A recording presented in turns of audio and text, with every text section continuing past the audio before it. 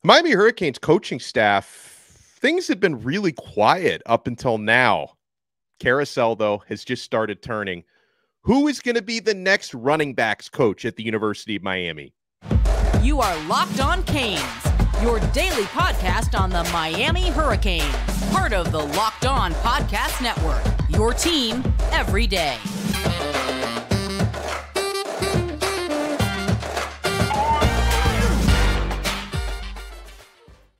Happy Friday. Wasn't easy, but we made it. I am Alex Donno. I'm a University of Miami alumnus, longtime South Florida sports radio vet, and contributor to allhurricanes.com. And thank you so much to the everydayers for making Locked On Canes your first listen and your first watch. We are available free wherever you get your podcasts. We're free on YouTube. We're part of the Locked On Podcast Network, your team every day. Today's episode is brought to you by Game Time. Download the Game Time app, create an account, and use code LOCKEDON for $20 off your first purchase. So we finally had a departure from the coaching staff. I figured there could be some tweaks coming because things had been too quiet in terms of coaches sticking around and nobody leaving, nobody being replaced. This one surprised me a little bit. Tim Harris, who served 1 year as running backs coach, very well liked among his players, really good recruiter. He did really well getting Jordan Lyle and Chris Wheatley-Humphrey in this class, despite losing Kevin Riley. Miami lost Kevin Riley, but they had basically replaced him already with Jordan Lyle. So I thought Tim Harris was doing a fantastic job, but one of the symptoms of doing a fantastic job is you're going to be sought after. And we know Coach Harris had the history with UCF, and he's going back to UCF. He's going with a promotion. I would assume that comes with a raise as well, which I totally understand. He's going to go back to work for Gus Malzahn, this time as an offensive coordinator. So the result of this, my friends, is Miami needs a new running backs coach. And I hope as we bring on very good friend of mine and very good friend of the show, we know him as a former Sebastian the Ibis, Rudy Tomarchio is with us. And Rudy, I hope this isn't one of those things where Mario Cristobal takes like 6 months to find a replacement, because sometimes these coaching searches that Mario does, he's very thorough, but the fan base doesn't always appreciate how long these things take. How are you? Doing well. Thanks for having me back on. And I agree with you. It's one of those things where you want to have these decisions done sooner rather than later, especially with another recruiting period coming through and getting in ready for the next season. You want to have everybody on the same page. You don't want to have someone come in and all of a sudden they're just full speed ahead with, a couple of weeks left to go in the season. So it's good to have that. If you're going to wait that long, you might as well just call up Don Solinger and be like, hey man, how's the couch? Do you want to come over here a couple afternoons and I got a really nice long towel for you, put it over your shoulders. And, I got a hobby for you for the next 6 to 8 months. It's funny you mentioned that because we are going to be bringing Don Solinger on the show again very soon. So I might just ask him, I might say, Don, just tell me if you want this job, and I'm going to forward this tape over to Mario and see if he's interested. And obviously the two of them know each other very well. They have a relationship. Now, we're going to talk about some possible candidates, and I try to limit my list to those who are semi-realistic and also those who have history in coaching and in running backs coaching. Because one of the things I noticed has been happening, Rudy, since this job came open, I've made posts about it on our social media accounts at Locked On Canes, and a lot of Canes fans just start listing really good former Miami running backs. I see people throw in the name Edgerrin James a lot. I see people throw in the name Willis McGahee. I don't know if these guys have the actual resumes that would make them realistic candidates, but do you think it could end up being a surprising hire like that? Because usually the way this goes with Mario, if anything, a guy like that would have to start as an analyst. Because hell, even Jason Taylor, who had been a high school defensive coordinator, he started on Miami staff as an analyst before he got an on-field job. So no, I don't think Edgerrin James is going to be announced as the new running backs coach tomorrow. Yeah, this happens every single time there's a coaching vacancy, even a head coaching vacancy. Remember when that, I think it was after Al Golden's time, everyone's like, let's bring in Ken Dorsey, let's bring in Andre Johnson, let's bring in Ed Reed. Ed Reed obviously was a great hire for chief of staff for that period of time, but there's just something about, let's just get all the 01 Canes back and just put them in coaching roles. It'll work out just fine. And, look, I love seeing great players become great coaches. Antonio Pierce being a great example of the NFL. Yeah. But there's more ways that goes wrong than when it actually works, which is sad to say, or just, let it take some time. But you can't just immediately ascend to a coaching role, specifically a position coach. I just see the chat lighting up too, like, hey, McGahee, Frank Gore, like, yo, Frank Gore's boxing. Frank Gore's doing his thing. And like, that's right. Edgerrin James is an entrepreneur now. He has excellent restaurants. He's doing all sorts of cool stuff. Javaris is a great coach, youth coach, trainer back in Naples. Now he's become a really great story over in Southwest Florida. So people are making they're living their lives. They're doing their thing, but sometimes coming back home isn't always the right option. You want to get a guy who's an established coach. Right.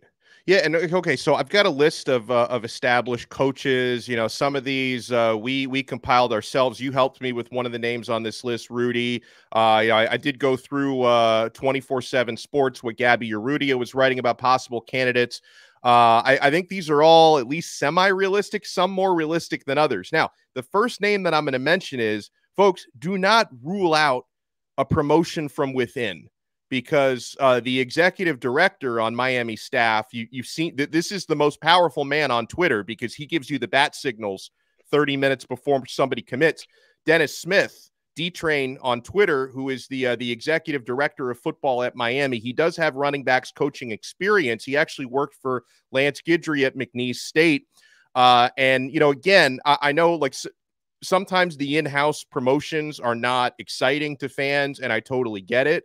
At the same time, there are advantages. I don't know. I can't really speak for Dennis Smith's prowess as an on-the-field coach. He does have that on his resume, though, Rudy, but I can speak for Dennis Smith as a recruiter. He's a hell of a recruiter, and he does a good job, even though he's not able to go out on the trail because he's not an assistant coach. So if you take someone who's already a really good recruiter and does have experience coaching that position, and now you actually put him on the staff and he's able to go out on the trail, this could be an intriguing option because, again, this is someone who's on Miami's staff right now who's probably at least going to get an interview for this job.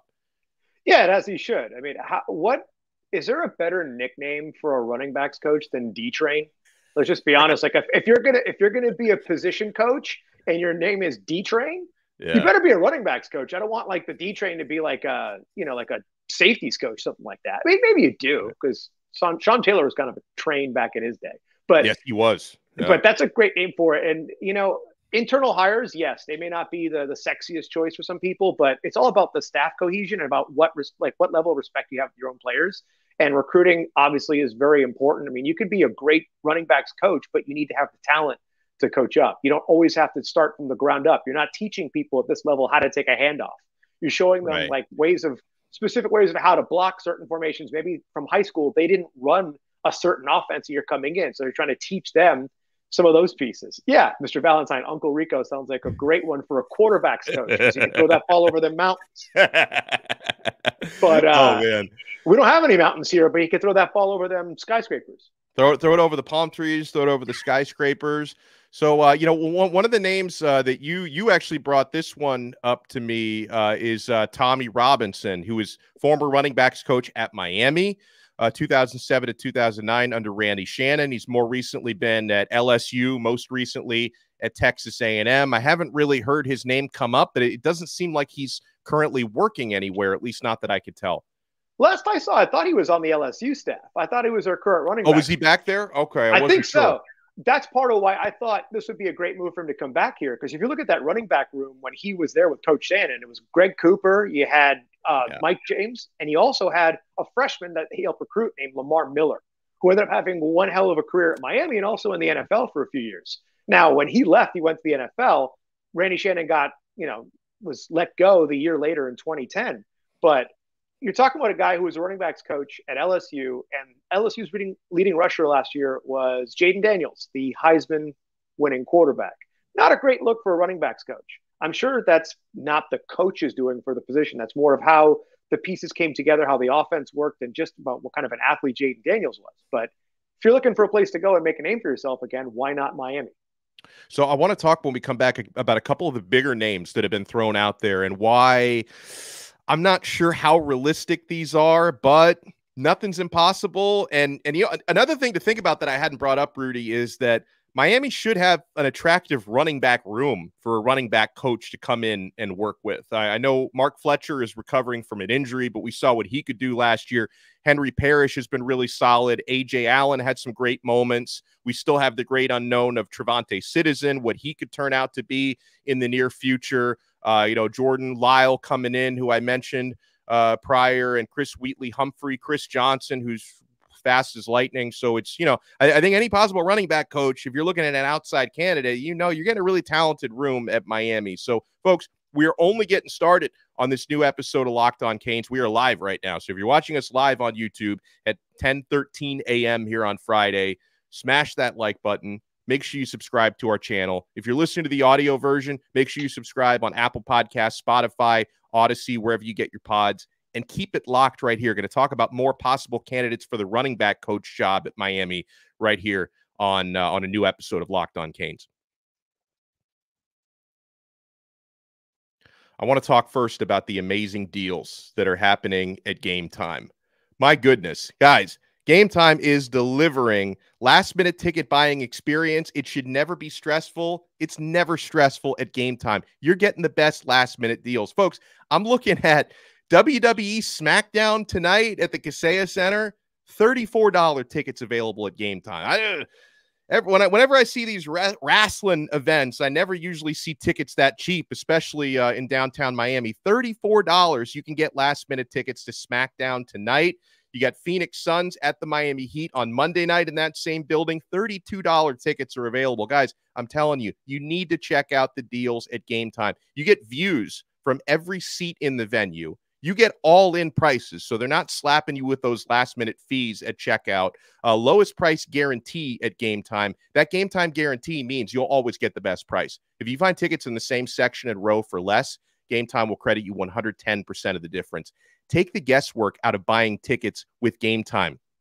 Right now, all Game Time users get $100 off a big game ticket with the code Vegas100. How about that? You want to go to that big game in Las Vegas? Vegas100 is going to get you $100 off. Terms apply. Just download the Game Time app and use code Vegas100 for $100 off a big game ticket. Or if you're not going to the game, use our code Locked On for $20 off your first purchase. Download Game Time today. Last minute tickets, lowest price guaranteed.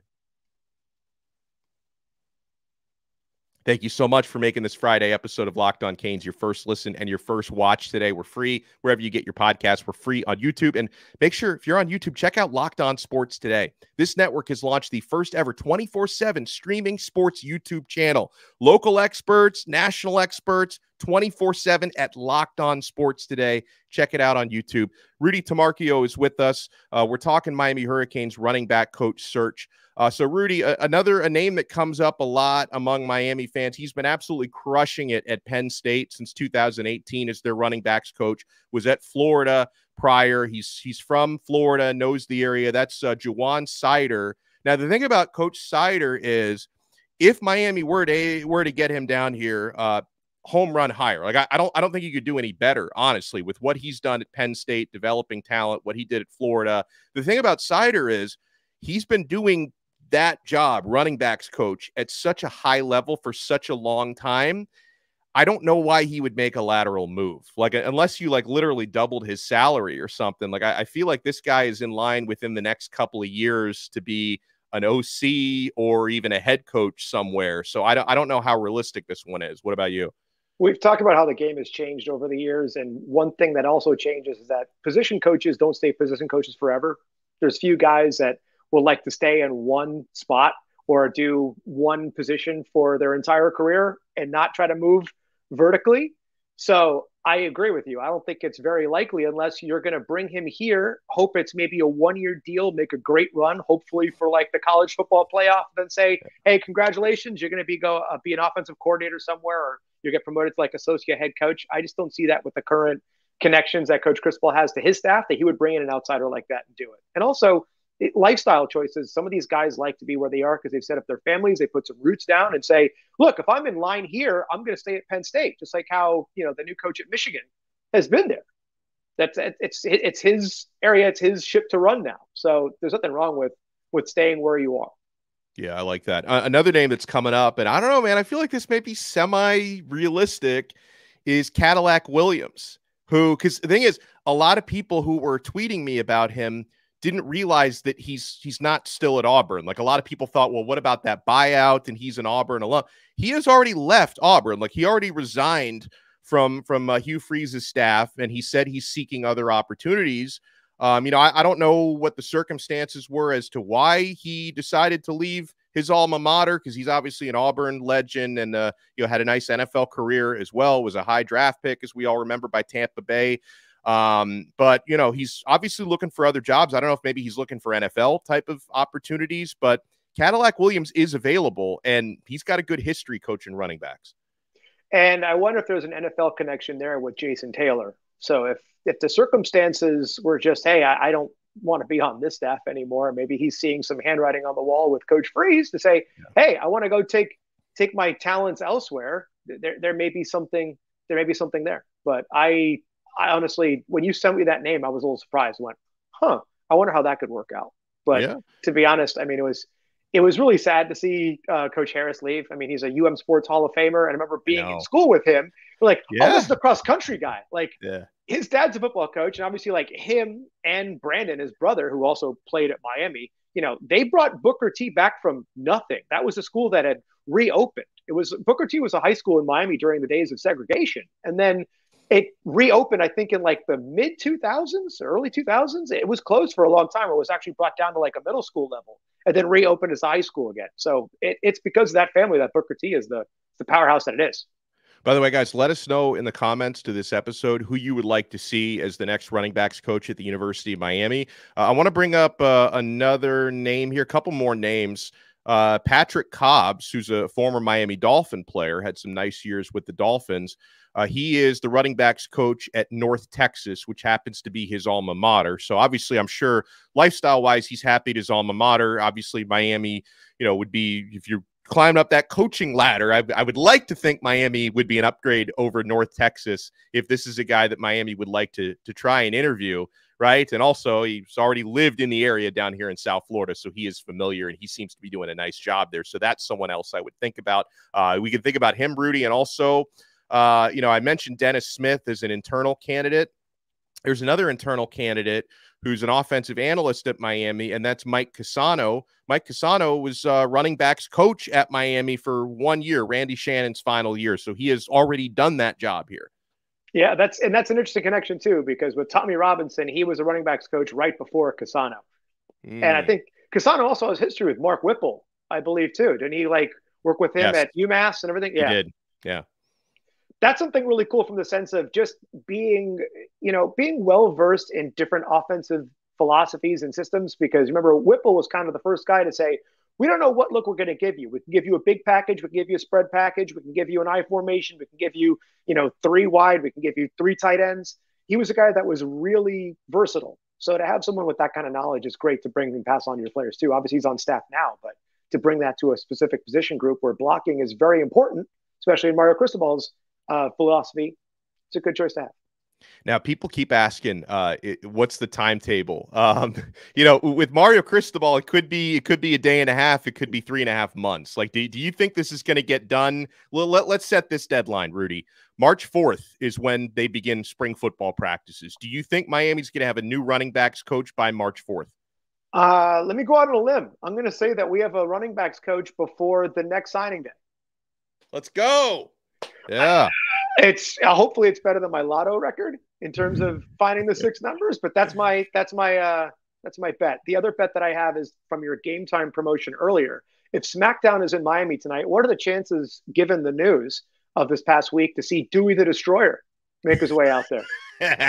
So what, Rudy, I know a lot of you watching this or listening to this probably heard our episode earlier this week with Booker Pickett Sr., and he gave us another nickname for The Rock that I had never heard. Like, I knew they called him Dewey at Miami before he was The Rock. I didn't know they called him Dewey the Destroyer. So I don't know, man. Maybe Dewey the Destroyer is going to be out there today. Another quick note, guys. We had talked a lot the last couple weeks about Miami possibly pursuing additional wide receivers in the transfer portal. So Leland Smith, the JUCO wide receiver who I like, 6'5", 205, fast as lightning. He's not visiting this weekend, actually. So apparently there were talks about him coming this weekend. I guess it's a good and a bad thing, because if he was visiting this weekend, he's having to share that spotlight with 70 or more high school prospects who are down here for junior day and the battle 7-on-7 and 5-on-5. So the staff couldn't devote a lot of attention to him. However, if he is planning to sign with a school on February 7th at the next National Signing Day, I don't know if he's going to be able to get down to Miami before that. So I don't know if this means Miami is just kind of taking a pass here, or maybe he's taking a pass on us. I didn't realize it. I could definitely see the April transfer portal window as being a possibility for Miami to take another look, because somebody pointed out to me, Rudy, it's not like you're just going to be getting sloppy seconds in April, because I had forgotten this. I mean, Keon Coleman, who ended up at Florida State, I don't think he hit, or they added him in April. I don't think he hit the portal officially till April last year. So how badly, do you think Miami needs to make another move at wide receiver, or is there enough within? I feel like we need another receiver. I think it's something see, Mr. Valentine, thank you for the shout out. Yeah, I do think we need another receiver. I think it's a position that we don't have enough proven talent on the field as of yet. Isaiah Horton's a great starter that we hope to have by week 0 with the Gators per your prediction earlier this week. Great speed, size, but there's a lot of inconsistency outside of Xavier Restrepo for all intents and purposes. I mean, I really liked what Jacoby George did against Texas A&M, but if he's not on his game, and let's say he's letting the other team get in his head, he's known to commit a lot of penalties. So it's something that you want to see improvement, yes, but just given what the prior resume is, I think we need more talent that's out there that's more established. We have a great freshman class coming in. We have some nice young, inexperienced receivers, but there's something to have depth at the offensive positions too. That's not just offensive line. To have receivers that you can move in while the DBs are getting tired over the course of the game is important, and to run different offensive packages. So I don't think you could say you're 100% set there. And I'm sure the staff believes they feel the same way. So to have guys with size is important. I agree with you, especially given they got a lot of young, unproven talent. I think to bring in somebody else who's maybe a 4th or a 5th year guy to stabilize the room a little bit, proven track record and proven leadership, I think is important. I do want to get Rudy's take, because we haven't had him on the show since Miami added a certain quarterback, right? The Cam Ward era. I want Rudy to weigh in on that, on the expectations, on the schedule. My friends, you know what you want to do. We're not done yet. You want to keep it locked right here to Locked On Canes. Guys, I know you're keeping it locked to FanDuel. We only have a few more games left in the NFL season, but they're big ones. There are big ones coming up with the conference championship games. That certain big game at the end of the season is coming up. And guys, it's not too late to get in on the action at FanDuel, America's #1 sports book. You can also get so much college basketball action, NBA, NHL. Right now, new customers get $150 in bonus bets guaranteed when you place a $5 bet. That's $150 in bonus bets, win or lose. The app is so easy to use. There's so many different ways to bet, like live same-game parlays. Find bets in the new Explore tab. Make a parlay in the Parlay Hub. That's the best way to find popular parlays. I love the player props. And, guys, with the Super Bowl coming up, we're all over the national anthem over-under. We're all over the coin toss. We're all over which celebrities are going to make cameos. My bet slip is usually 50 deep. When that game is going on. It's crazy. So you want to check all of this out at FanDuel. Visit FanDuel.com/lockedon and make your first bet a layup. FanDuel, official partner of the NFL.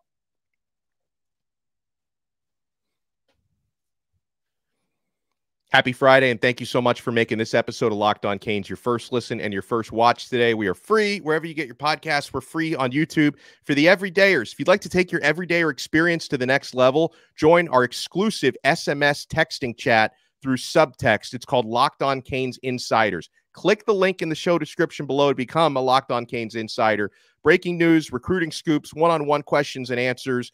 You can try it free with the link below.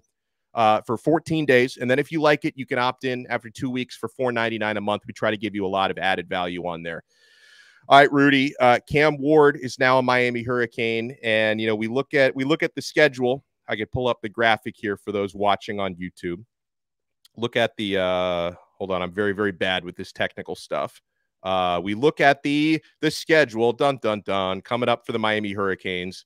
As you could see, Miami, I think as far as the ACC goes, this is a pretty easy, manageable schedule. You open at Florida, then you've got Florida A&M, Ball State, South Florida, Virginia Tech, Cal, Louisville, Florida State. That 2-game stretch is going to be tough. And Duke, Manny Diaz showdown, then Georgia Tech revenge game, then Wake Forest, and then Syracuse. Cam Ward is a Miami Hurricane. What's your expectation for this offense and this team? I mean, how can you not be excited by that? It's something just watching the whole saga of bringing him to campus. I'm not really going to say anything new, so I'm sure everyone that's been watching for the past couple of weeks to say, once we finally get Cam Ward and it was official and it just kind of came out of nowhere for some of us, I got to say, you got to feel good. I mean, you want to have a quarterback that fits an offensive system. You want a quarterback that, look, yeah, he had his moments he had some issues over at Washington State in terms of some turnovers and some fumbles, but he also had the best offensive line. And any quarterback looks great when you have a high-performing offensive line. Miami looks like it's going to stay with a very good offensive line with some of the transfer portal additions they made and just with, who they've recruited, who they've retained. So you got to be excited about that, especially because there are times last year that you can look and say, well, what if we had a more mobile quarterback? What if we had a time if he needs to escape pressure? I mean, yeah, the offensive line was great, but, there were times where Tyler Van Dyke came under duress and he either threw the ball into an interception or he, took the sack and fumbled or something happened. So to have somebody that could buy you some time, it helps your receiving core out because then guys get open, because if you have to defend someone for 5-6 seconds because Cam Ward's buying time for you, it makes you look a hell of a lot better too. I just think it opens up the offensive play calling for Shannon Dawson a little bit. So I'm excited. I mean, when you look at the schedule, this is the same thing you could say about any, fairly good-looking Miami team in the past 20 years. Are we going to be the Miami team of the past 20 years that drops a couple games that we shouldn't? Like, do we lose at Cal because we're going out west and it's going to be probably a noon kickoff out there? It'll be, a little cool for Northern California. Do you lose to Florida State for like the 4th straight time and drive us all crazy at home? Do you lose on my birthday against Georgia Tech like you did in 2017 and I have to drive back from the Keys just angry as hell because Mark Pope couldn't catch a ball? Yeah, I mean, it's one of those where if you look at it from the glass, you and I are both very glass half full kind of guys. You could make a run with the schedule. It's good to see Virginia Tech back on. It's good to see Wake Forest on the schedule. I wonder what Duke's going to look like with Manny Diaz in year one, because a lot of those pieces are gone and Mike Elko is obviously gone. I forgot about that until a couple of weeks, until the schedule came out when, oh yeah, he's not there anymore. You could say Miami runs the table. You could say Miami drops 3 games that they shouldn't, or 4 games that they shouldn't. I think it's all about, instead of it being Cam Ward specifically, I think it's about the health of the team. Because we've been hit by the injury bug in a number of different positions over the years. It's been the running back room lately with the new running backs coach coming in. Obviously, you're happy about having the depth of talent there, but they have to stay healthy. I think Miami could have won a couple more games if they had the full availability of everybody in that room from last year. So, yeah, it could go either way. I'm going to stay optimistic and say we can have a really good year. Let's go. By the way, a couple people in the chat were asking, because we didn't really cover it yesterday, only because there was so much else to talk about. But on Nate Kalepo, he committed to Ole Miss, guys. Unfortunately, Miami missed out on the starting Washington left guard. And by the way, Lane Kiffin, they call him the Portal King for a reason. He'd been cleaning up in the transfer portal. So I would have loved to have had Kalepo, Rudy, but at the same time, Miami has more than enough on the offensive line, like more than enough to have a really good O-line this year. And I think it's important, the fact that Alex Mirabal loves to cross-train everybody. So it's like you don't have like, oh, this is our designated left guard or backup left guard. Like everybody on that line cross-trains at multiple different spots. So if you essentially take your best 5, like I think we all know who the best 4 are. That's probably Jalen Rivers starting at left tackle again, although he can play left guard if needed. Zach Carpenter, the transfer center, I believe is the best option at that position. Inez Cooper, the best option at right guard. CeCe Maui-Noah, the best option at right tackle. So it's just a matter of plugging in the next best guy at that right guard spot, and hopefully you do it quickly enough that you build chemistry, because that offensive line last year, they started all 12 regular season games together. They had great chemistry. So if that's Matthew McCoy, if it's Tommy Kinsler, if Samson Okunlola gets healthy, if that's him, like I think you've got options there that Miami can still be one of the better offensive lines in the country, even without adding Kalepo. Yeah, and I think if you speak to some of the best offensive linemen in Miami history, it's more about the chemistry than it is about the individual talent of every single member of that line. Because if you look at what we all consider to be the greatest offensive line of all time in that 2001 squad, I mean, you know, there's guys that didn't make the NFL, like Sherko Haji-Razuli, that was on that line for most of the year, you know, rotating in and out. And he was a member of the most dominant line in history. They didn't, you know, Ken Dorsey was sacked 2 times that whole season. I mean, obviously, you had all-stars like Bryant McKinney on one side. Brett Romberg made it to the NFL. Joaquin Gonzalez made it to the NFL. Martin Bibla made the NFL as well. You had 4 offensive linemen from the NFL. But it's all about the chemistry. And the more that they get times, repetitions together, the more it works. Same thing when it comes to the play calling, because the play is going to go in a different direction. You're going to block in a different way. It doesn't have to be every single guy being a 5-star or even a 4-star to make it work.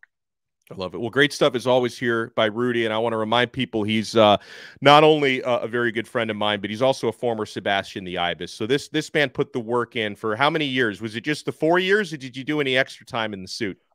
Just an extra semester. I mean, I double majored at Miami, so I was like, look, I'm not leaving with a 2007 season in the last game in the Orange Bowl. No. We got to get one more. So I was, you know, I had a couple credits to go for my history major. I already got my broadcast journalism one done, and yeah, it was a great time. I mean, I would do it all over again because it was so much fun, and knowing some of the current guys and staying in touch with everybody. You know, we're kind of a fraternity of ourselves. We're a feathered fraternity, and there's always something to learn. They'll ask a bunch of questions too, like, so what did you guys do? It's like, well, we didn't have a video board that had us on camera, so literally the crowd was just looking for us at all times. Like if there was a touchdown, they knew, like, oh, Sebastian's going out to the 50, or he's going to be on the field. Now they're like, well, we have to be on camera. Like, no, just go out there. They'll look for you. They know the fans are the same guys. Yep. Well, make sure you guys check him out on X at Rudy Tomarchio. Check out our show at Locked On Canes. If you follow us on X, we will follow you back at Locked On Canes. And hope everyone has a happy Friday. I hope Miami finds the best possible replacement for Tim Harris Jr. Miami's running backs coach has left to become the offensive coordinator at UCF. And we will talk to you again next time on another episode of Locked On Canes. We are part of the awesome Locked On Podcast Network, your team every day.